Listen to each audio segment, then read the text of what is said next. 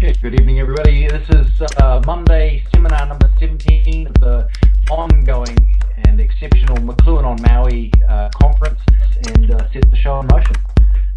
Well, last week we mentioned the four versions McLuhan had. It's either cultural norm functioning, collective phobia, national myth-making, or individual sensation.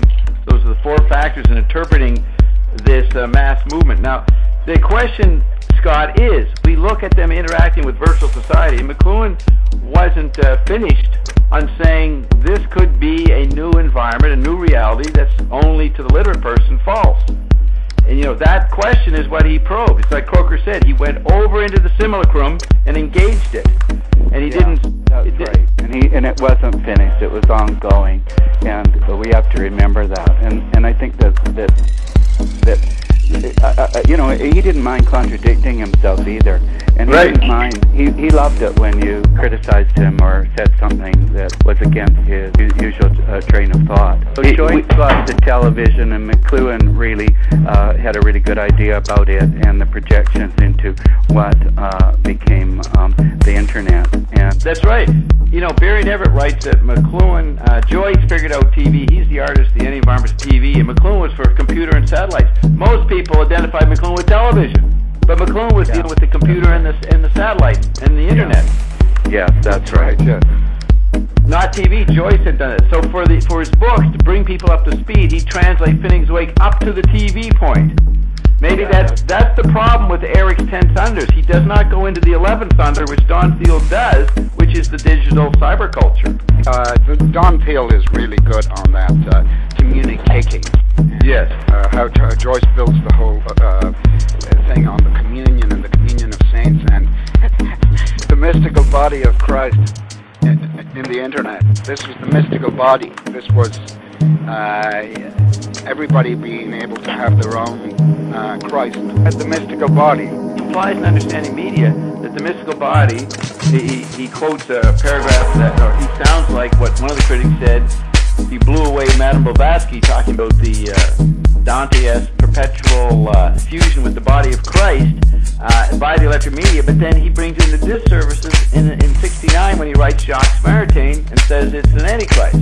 It's a false body of the Christ. So he's questioning his very statements about what it is that he's in the middle of. Electrical engineering of the electromagnetic spectrum is the false body of Christ. The natural analog of the electromagnetic spectrum, that is more the case. The mystical body of Mary is the life force in general of the church, of the human family, of the congregation, and the relationship for McLuhan between these two mystical states is the word, or the generation of all states of being through waves and vibrations. And you're saying that something's in the interval between Jesus and Mary? What did you just say there? The word. And the word resonates.